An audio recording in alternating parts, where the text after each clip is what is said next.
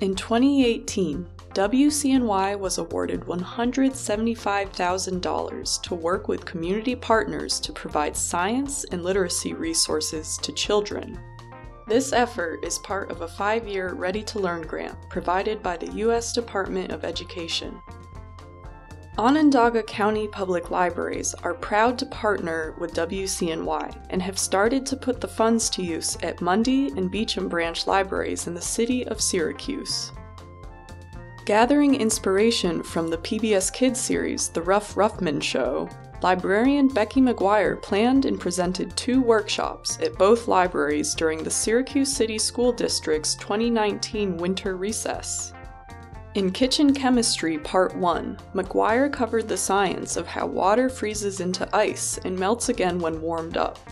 Children made popsicles and enjoyed some nutritious snacks.